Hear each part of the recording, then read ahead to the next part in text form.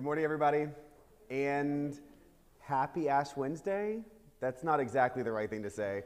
I came from a parish before I came to St. Michael where Lent was like the most indulgent season of the entire year because we did a daily lunch for downtown and a preaching series, and I said it was the only place on God's creation where you gained weight in Lent.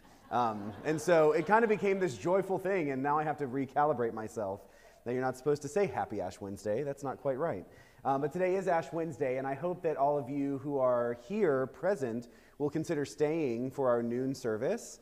And if you are not able to stay for our noon service, we have multiple other services this evening, and especially those of you joining us online, I will be doing Ashes to Go this year. Excuse me. I started this a couple years ago, then COVID, and so we haven't done it. But essentially what I do is we take the ashes that are blessed right here on the altar at noon, and then I walk over into Preston Center and kind of interrupt everyone's day. I dress in all of our stuff and kind of scare nice people who are just trying to eat lunch. And have a chance to explain what the ashes are and hand it out. And when we did it a couple years ago, we have this great picture in front of Susie Cakes in Preston Center with like 20 people in line waiting for the ashes. It was fantastic. We had people from the parish who brought elderly parents with them who can't get around very easily, who have ambulatory issues, and they just pulled right up in the parking space in the car, and I just reached through the window. It was great. And so if you need that, then you can join us out there. It's a pretty day. And so even if you're not here in person, we'd love to see you here at some point or in Preston Center about 12:30. We should be over there.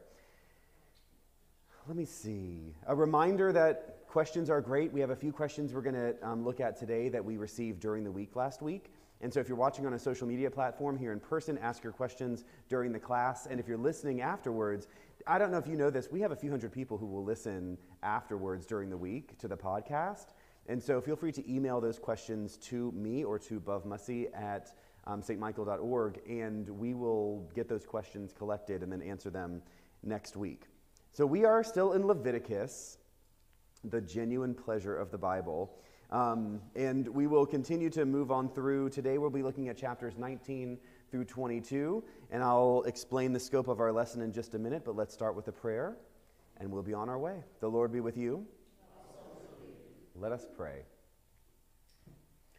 Heavenly Father, on this blessed Ash Wednesday, we ask that you help to open us up to make space for your Spirit to fill us, that as we begin your holy season of Lent, we can do so with the confidence and the courage, knowing that you walk with us every step of the way, and that even in death, life does not end, but is only changed, and that we continue to grow in our relationship with you. I ask your blessing today on our world, a world that seems scarier this week than last, a world that seems uncertain, and yet we know that you are in the midst of the uncertainty, that you are with us in the mess. Help us to maintain faith that what we see is not all there is, and that goodness will triumph. Be with our friends who need your healing touch today. Help buoy them with people who care for them, that they know that you are ever present. All this we ask in Jesus' name. Amen. Today our lesson in chapters 19 through 22 are going to be in three parts. We're going to begin with the moral holiness, then shift to resisting human instincts, which is always a challenge, and then the holiness of priests in particular. We are in the section of Leviticus, chapter 17 through 25, that is really the holiness code. So Leviticus is all about how do you do this stuff? We know that Moses led the Israelites to Mount Sinai. They are at the foot of Mount Sinai. They are essentially receiving instructions on becoming God's holy people. They are, at this juncture, transitioning to what we know as the Jewish people. Before this, they were Israelites. Now they are really becoming Jewish. And what Leviticus does is gives them, in a sense, a how-to guide to being good Jewish people. And so much of Leviticus is dry, because essentially it's do this, don't do that. It's specifically about how one might sacrifice, use the tent, go into the synagogue, and such and such.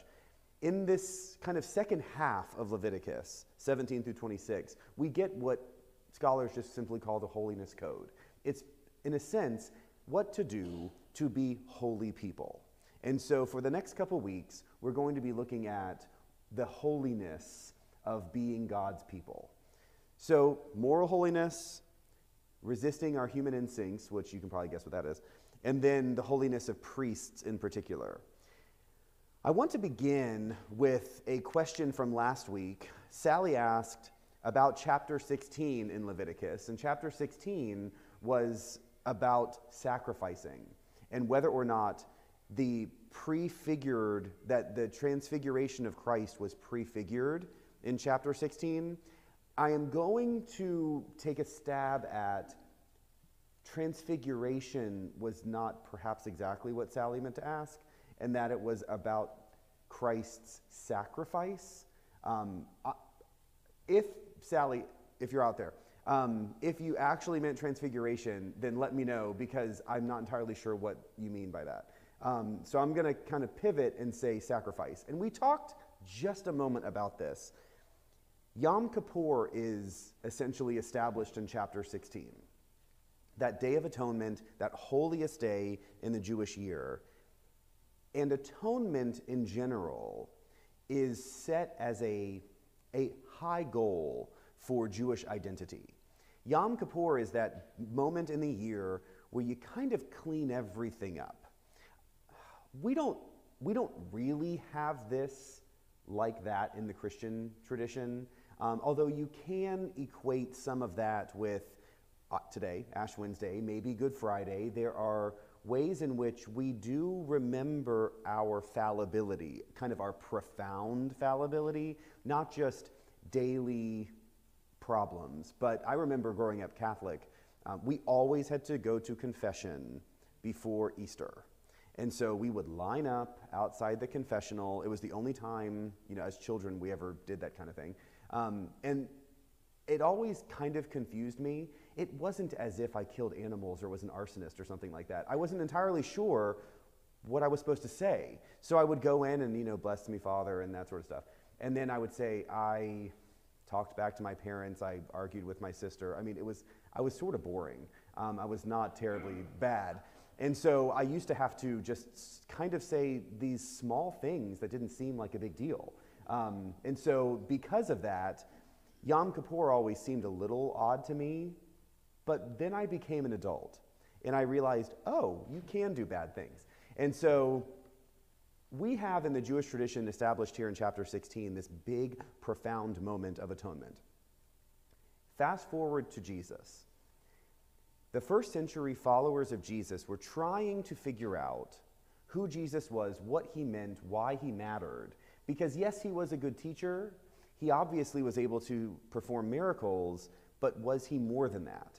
And as their theology began to evolve, they began to link Jesus to this idea of atonement, this Yom Kippur style atonement. And Jesus became the once and forever sacrifice for all of us. And so the idea of Yom Kippur, where every year the entire community came together and essentially tried to rectify wrongs and reconcile with each other and all the other stuff, spiritually speaking, theologically speaking, Christ has done that for us once and for all. That doesn't mean that we don't repair relationships that are broken or try and reconcile when things go wrong, but the separation of God is now closed forever. For the Jewish people, Yom Kippur and sacrifices throughout the year were really about moving closer to God, reconciling with God, being able to be in relationship with God. And through Christ, the early Christians began to understand that Jesus did that once for us forever, and that our faith in Christ is actually all we need. We don't therefore need to do things like sacrifice in the temple and go through days of atonement and all the other stuff, because the atonement through Christ was done for us once. So that's what I think Sally was asking. Sally, let me know if that's not true. The other question that I received is, well, actually, it was a two-part question. Cheryl asked if there's a difference between sin offering and guilt offering. So we were discussing how you make offerings, and that's an easy one. Leviticus talks about sin offerings and guilt offerings. A sin offering is an offering to try and reconcile an intentional wrong. A guilt offering is seeking to reconcile an accidental wrong. So we accidentally do wrong things and hurt people all the time. So a guilt offering is really sort of like, yeah, that happened, I did that, I'm sorry. It is the premeditation that creates sin that then needs a sin offering.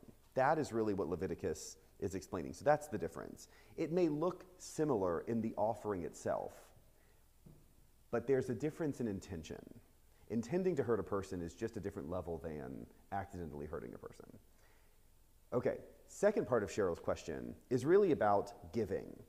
She asks how our giving can be channeled and why we don't talk about giving in general outside the church as much as we talk about giving to the church.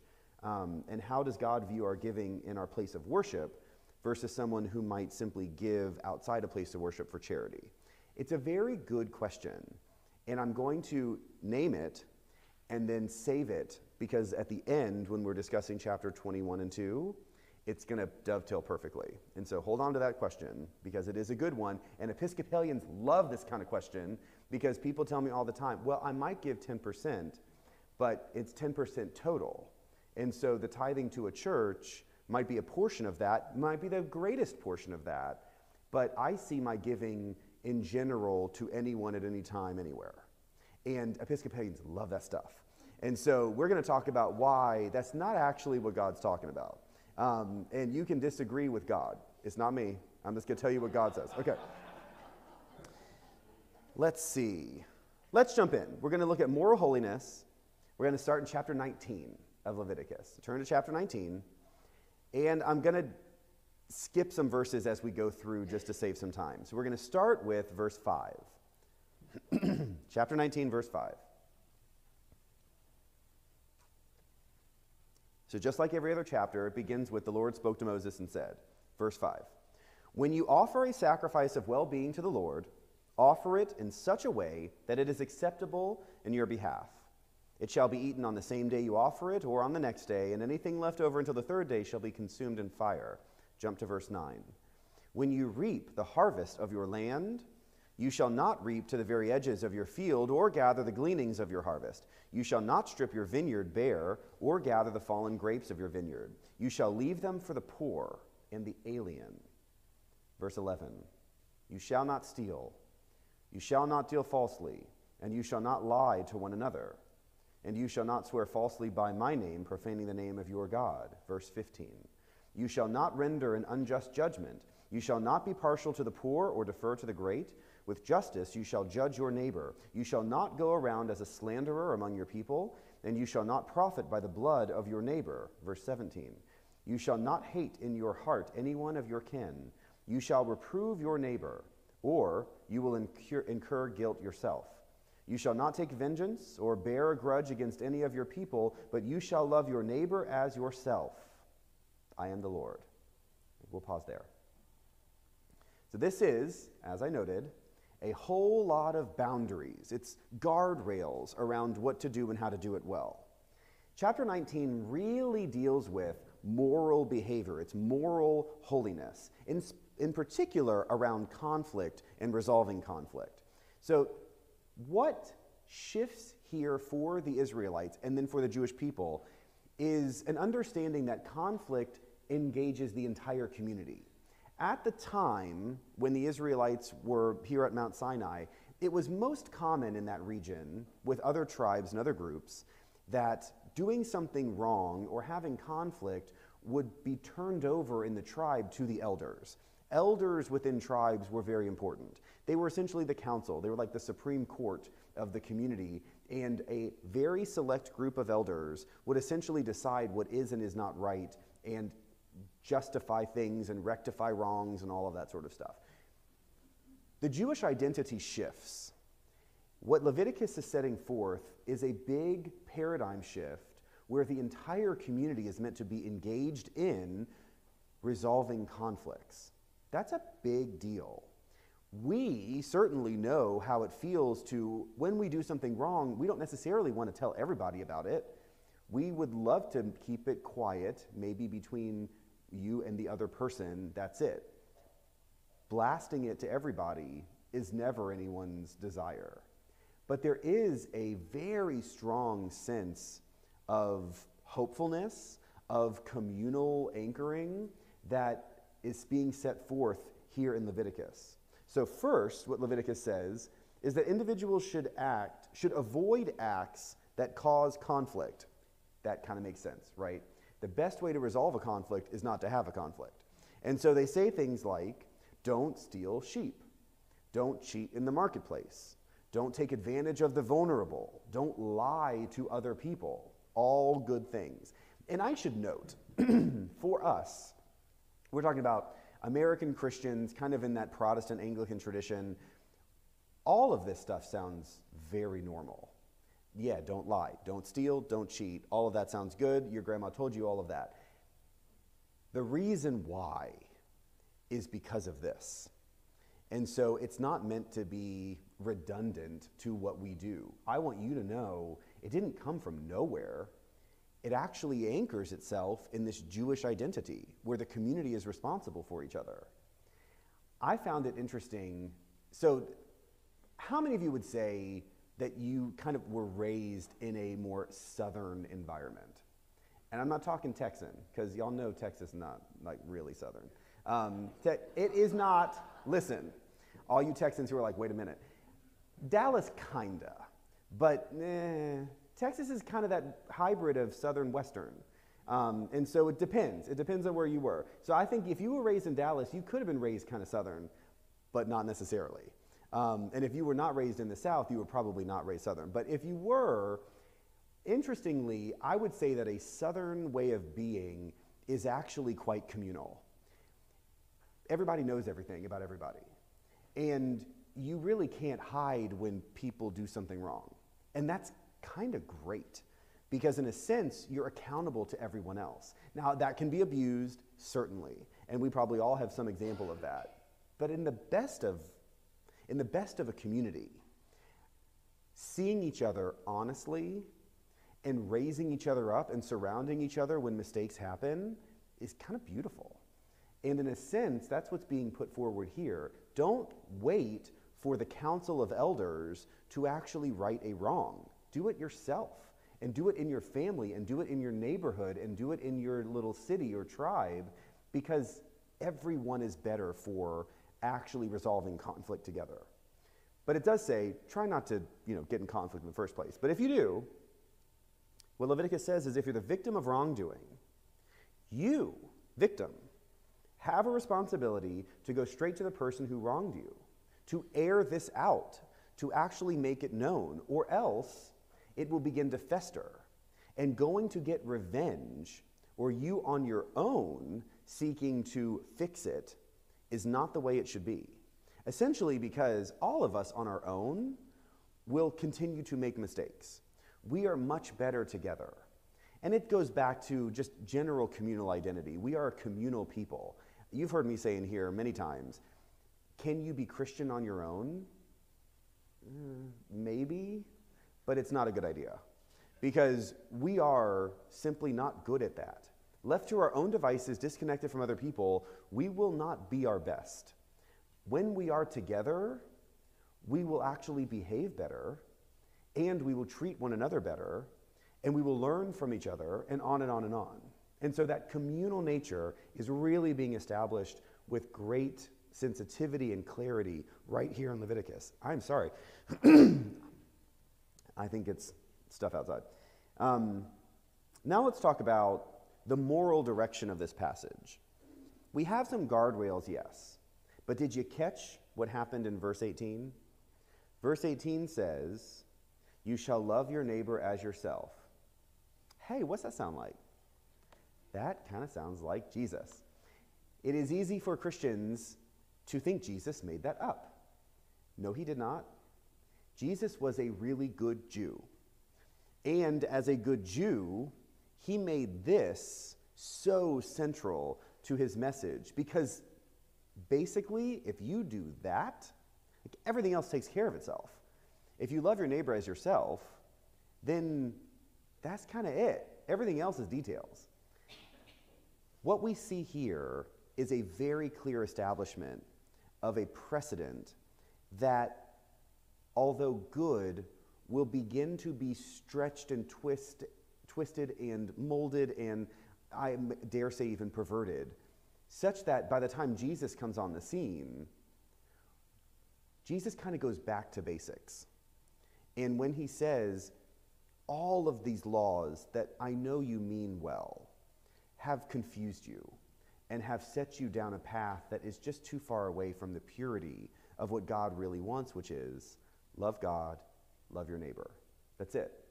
What's the greatest commandment? And Jesus says, love God and love your neighbor. He didn't make it up. He's essentially going right back here where God started it all with the chosen people creating the Jewish nation. God says, just love your neighbor as yourself. And we've talked about this in here as well. We don't like humanly, we do not like just love. It's not good enough because we want to put boundaries around that. We want to define it. Love who and love how and love when. And if someone does something that is unlovable, is it okay not to love them? No. You just have to love. And we want to know you love who? Nope, everybody, and when, all the time, and on and on and on. That makes us uncomfortable because we all live in an imperfect world, and we understand that people do wrong. Do you love them even though they've done wrong? And what is interesting to me about this is that second part where it says if you're the victim of wrongdoing, you go to that person and you try to sort it out. What I want to be clear about what Leviticus lays out is that love is not passive and love is not weak. For Leviticus, love is extremely strong, and it is through love that you go and you fix things. So if someone wrongs you, you go back to them and you solve that problem because you love. And when someone does a bad thing, you go to them and you call them out on it and you make sure everyone else knows about it so that they can reconcile it because you love them. We term this tough love. It is difficult to go deeper than that because in every instance or example I thought of before this class, there is some problem. We're just messy, we're human, we're going to make mistakes, we need to do our best, and that's okay. But what Leviticus is saying here is it's not the passivity that we might understand when we look at Jesus. I mean, let's be honest, Jesus kind of let himself be tortured and killed.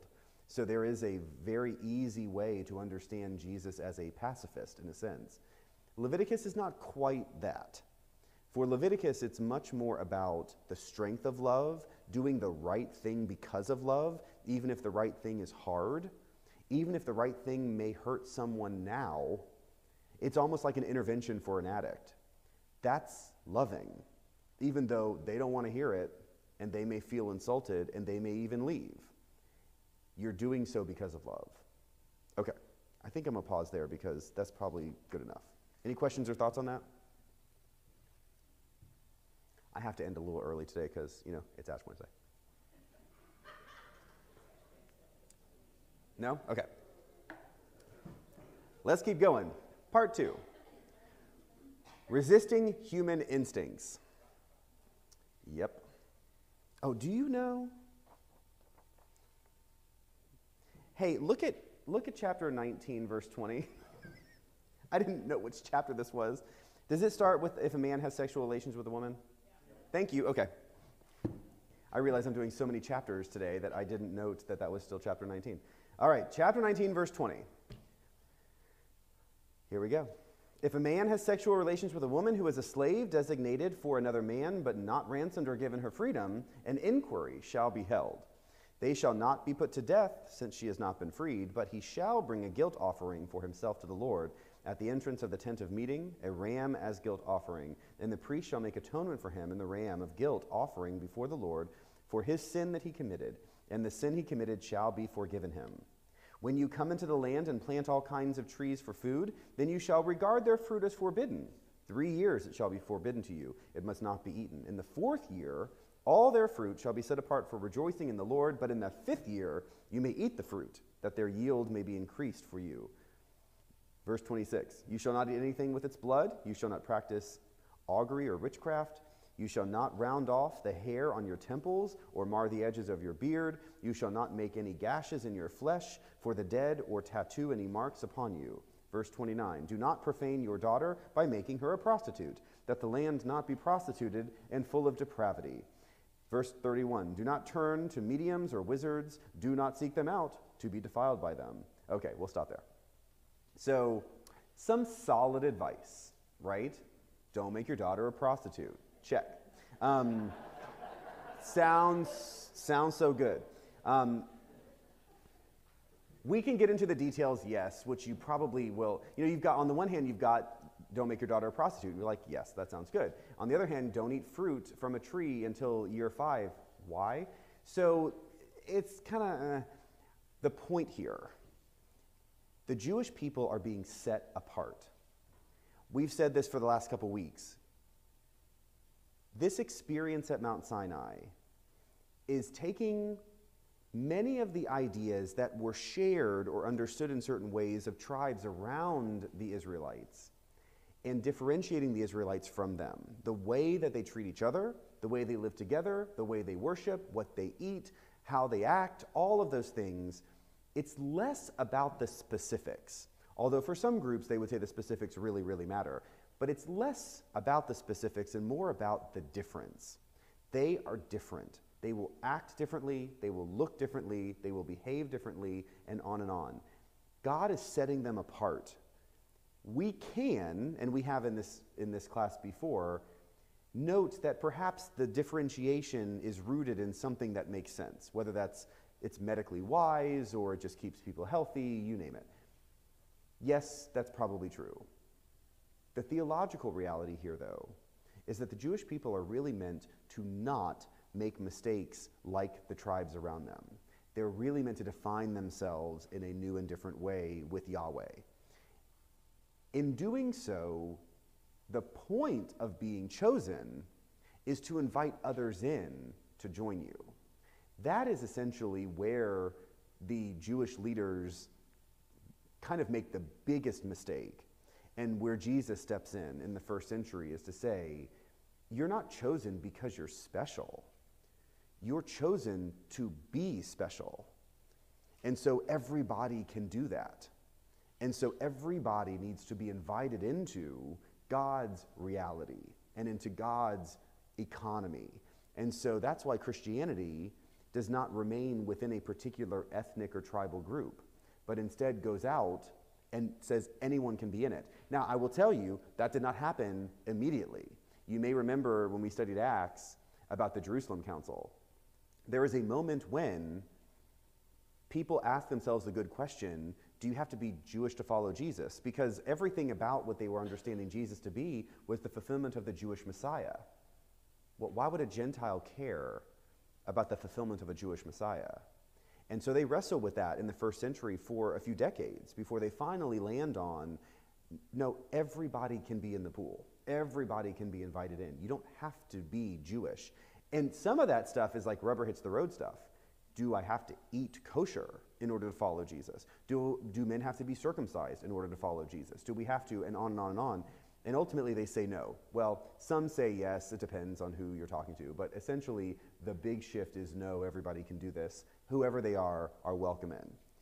Here, we see Leviticus continue a list of don't do stuff that might seem natural because you are different. And that's the big message. Now, there are a few things here that what I really want to address is the section about the way in which sexual relations and or prostitution it seems odd and out of place. I want us to remember a few weeks ago when we were in Exodus chapter 21, and I'm just going to read this passage to you. Don't worry about turning to it. But Exodus chapter 21 verse 2 says this: when you buy a male Hebrew slave, he shall serve 6 years, but in the 7th he shall go out a free person without debt. If he comes in single, he shall go out single. If he comes in married, then his wife shall go out with him. If his master gives him a wife and she bears him sons or daughters, the wife and her children shall be her master's, and he shall go out alone. When a man sells his daughter as a slave, she shall not go out as the male slaves do. If she does not please her master, who designated her for himself, then he shall let her be redeemed. He shall have no right to sell her to a foreign people, since he has dealt unfairly with her. Yada, yada. So remember when we did that a few weeks ago, I said it sounded harsh to us. But what was happening was an intentional shift toward trying to honor people at a higher level. We can easily say, as modern people, that is not honoring at a high enough level. Agreed. But it is an improvement. And the improvement is essentially saying you have to deal fairly with people. It doesn't matter who people they are. So what we see in Leviticus, when it says that do not profane your daughter by making her a prostitute, or if a man has sexual relations with a woman who is a slave designated for another man, inquiry shall be held. The issue here is around purity and impurity, and it gets at an economic problem. Put yourself back in this time period. If you are poor, and by poor I do not mean money. By poor I mean your housing is insecure, maybe you don't have one at all. You cannot produce food for yourself, nor can you go buy food others have produced, so you are literally starving. What is one good option? And by good I mean effective, not good, I should say. What is one way to essentially gain some economic security? Prostitution, or selling yourself into slavery. So it's so profoundly imperfect, but if it's that or starving, it's, it is what it is. And so part of what Leviticus is addressing here is an unfortunate reality that some families are just going to be in this position where they are about to die of starvation. They have an option where they can go work as a slave for someone who has money and therefore gain security, or they could even look at their children and say, go serve these people, and by serve I mean, who knows, whatever. And all of that should not then wreck the future of the entire family. So Leviticus is not saying, don't do those things. What Leviticus is saying is, we should not allow a momentary poverty to define a family forever. And so when we look back at Exodus and say, when you buy a male Hebrew slave, he shall serve 6 years, but in the 7th he shall go out a free person without debt. Essentially what they're establishing is, times can get tough, and you might need to do whatever you need to do to survive, but that should not then determine the entire future of your family forever. You should be able to work in a particular way that is perhaps not the way you wish to work, and essentially get out debt-free, be healthy, be established, and change your life and the life of your family in the future. You should also not send your children in to work hard and then have their futures uncertain or insecure. And what I really mean there is, you cannot have sex with children. That's really what Leviticus is saying here. That if, say you've got, children who can go and work in the fields or clean a house or mind the goats, they need to have the integrity to remain pure, sexually pure, so that once they do their work, they can then go out on their own and form their own families with integrity and with honor. Yeah, there you go. Any questions or thoughts on that? It's all sort of like, yes, correct. That should be the way it is. But we may not fully realize that just wasn't always the way children were treated.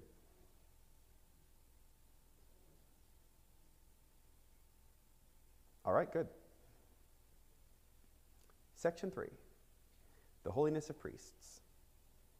Jump to chapter 21.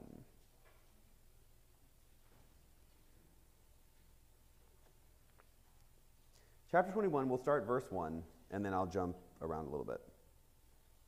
21, verse 1.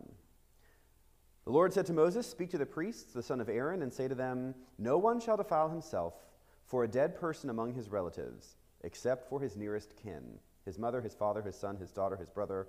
Likewise for a virgin sister close to him, because she has no husband, he may defile himself for her. Jump to verse 10. The priest who is exalted above his fellows, on whose head the anointing oil has been poured, and who has been consecrated to wear the vestments, shall not dishevel his hair, nor tear his vestments. He shall not go where there is a dead body. He shall not defile himself, even for his father or mother. He shall not go outside the sanctuary and thus profane the sanctuary of God, for the consecration of the anointing oil of God is upon him. He shall marry only a woman who is a virgin, a widow or divorced woman, or a woman who has been defiled, a prostitute. These he shall not marry. He shall marry a virgin of his own kin, that he may not profane his offspring among his kin. For I am the Lord, and I sanctify him. So we'll pause there. Chapters 21 and 22 really go into the separation of the priests from the lay people. And I noted maybe 3 weeks ago, that there is a very clear hierarchy of expectation between the priestly class and the other people. Remember when we talked about when people do wrong and the way they go and reconcile, if you are an ordinary person, that was what Leviticus said, then you can give sort of a small thing, like a female goat. If you are a ruler, a governor, then you've got to give a better thing, like a male goat. But if you are a priest, then you have to bring a male bull. There is a huge jump in expectation around priests versus lay people, regardless of the layperson. Whether that layperson cleans houses or is the king, they're all in a certain tier. Priests have a much higher level of expectation around their behavior. And so what we see here set out in chapters 21 and 2, and we'll look at chapter 22 in a second, is the difference between the priestly class and the lay class. Now, Leviticus was written by the Levites, and the priestly class for the Jewish people were from the tribe of, can you guess? Levi. Okay, so if they're writing about themselves, which is essentially what is happening here, then is it a surprise they think either they are so very special or that they should be separated from the other people in a ritualistic way? Not a surprise. But this is lived out for centuries in the Jewish tradition. By the time we get to the first century with Jesus, we see that the Pharisees and the Sadducees, the people who come around Jesus and question him and challenge him, they are very much separated from the other people. When Jesus goes and calls his disciples, he's calling essentially good Jewish people, but they are kind of the lowest of the low, tax collectors or fishermen or you name it. Even though they are Jews, there is such an extreme hierarchy at the time Jesus lives for the Jewish people that they're really considered kind of garbage. And so Jesus calling these people is confusing because he's obviously smart, he's well-spoken, he is a miracle worker, he can kind of do anything. Why is he spending time with those people? We see this over and over and over again in the Gospels where a Pharisee or a Sadducee says, why are you touching this person or talking to that person or eating with those people? And essentially what they're saying is, you're like us. You should not be doing any of these things. Healing on the Sabbath, you should not do that. Speaking with tax collectors, absolutely not. Touching women, this is where that kind of differentiation comes from. This code for priests is something that becomes more and more extreme as the centuries tick forward, and something that Jesus essentially tries to undermine. It's not that priests don't have a particular role, but the extreme way in which they are separated from the other people was never the point. The point, and this is what I discussed a few weeks ago, is that when you have a particular responsibility within a community, then that is just simply true. If I were to do something really bad, I can absolutely remain as a beloved child of God. I can be redeemed through Christ. All of that is check, check, check. But can I stay a priest? Probably not, because I've undermined this relationship. That is the essence of what Leviticus is talking about. When you have a particular role within a system, And that could be a parent to a child. That could be a boss in a company. That could be a priest in a congregation. There is actually a higher level of responsibility and expectation. And if that is broken, if that trust is broken, it does not mean that you as a person can no longer be redeemed. It does, however, mean that you likely cannot serve in that role within that system anymore. It's just the way it is. And Leviticus gets at that reality in a very explicit way. I do not think that interestingly, I think that a lot of times theologically today in the 21st century, people would take issue with this. But I think that the truth is, we all know this is real. And whether we theologically think it's right or not, it is what it is. And we can deny it all we want, but it doesn't mean that it isn't true. Let's look at chapter 22, verse 21, just to finish this out. We'll talk about holy offerings. Chapter 22, verse 21. When anyone offers a sacrifice of well-being to the Lord in fulfillment of a vow or as a free will offering from the herd or from the flock, to be acceptable, it must be perfect. There shall be no blemish on it. Anything blind or injured or maimed or having a discharge or an itch or scabs, these you shall not offer to the Lord, or put any of them on the altar as offerings by fire to the Lord. An ox or a lamb that has a limb too long or too short, you may present for a free will offering, but it will not be accepted for a vow. Any animal that has its testicles bruised or crushed or torn or cut, you shall not offer to the Lord. Such you shall not do within your land, nor shall you accept any such animals from a foreigner to offer as food to your God. Since they are mutilated with a blemish in them, they shall not be accepted in your behalf. So this is kind of funny. But essentially what is happening here is put yourself in, I think this is hilarious, and this gets at Cheryl's question about giving. When people make sacrifices to God, is God there to talk to them about it? No. Does God actually say, yes, that looks good, or no, that does not look good? No. So this whole idea of sacrificing to God when God is a being apart from our reality, can you imagine that people at some point would start to think, God's not there to say no, so why don't we take the three-legged goat and sacrifice them? Because what's God going to do? Say no? It's kind of funny, because essentially what they're doing here is be like, do not cheat God. Do not give God the dumpy stuff, like the one-eyed donkey or whatever. You've got to give God the good stuff, because God deserves the good stuff. It is our obligation as thanksgiving for the gift of life itself, period, that we give back to God the best. It does not matter if God is literally there. Is God actually eating the animal that you sacrifice? No, that's not happening. That is not the point. The point is that we say thank you. Leviticus is super clear. It is not, you do not sacrifice the animal or give of your grain or your fruit or all the other stuff for God's benefit. You give for your benefit. Now we will answer Cheryl's question. Why do we, as a church, speak so much about giving? It is not for God's benefit. It is for yours. Think of it just like prayer. We do not pray because we are informing God of something he does not know. That's not it.